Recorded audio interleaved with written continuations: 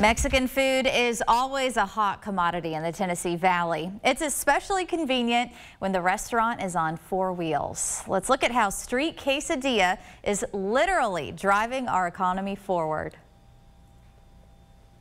Powered by Chattanooga State Community College. So my name is Jeanette and I own Street Quesadilla. I wanted to do a restaurant, so I needed to start from somewhere. Some beans, some rice, great quesadilla, great tacos, and a full plate. This is my own seasoning, okay?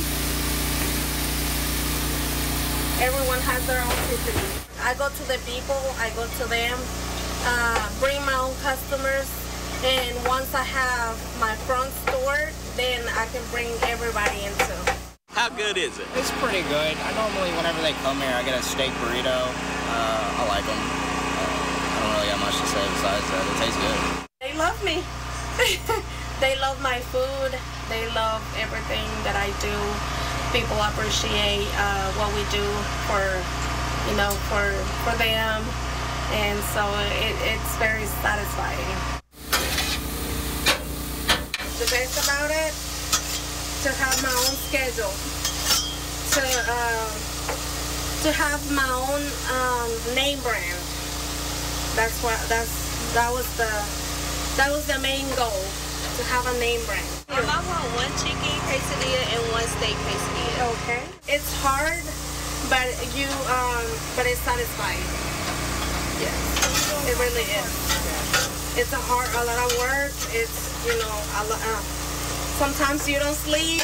Sometimes you have to do everything or do it all.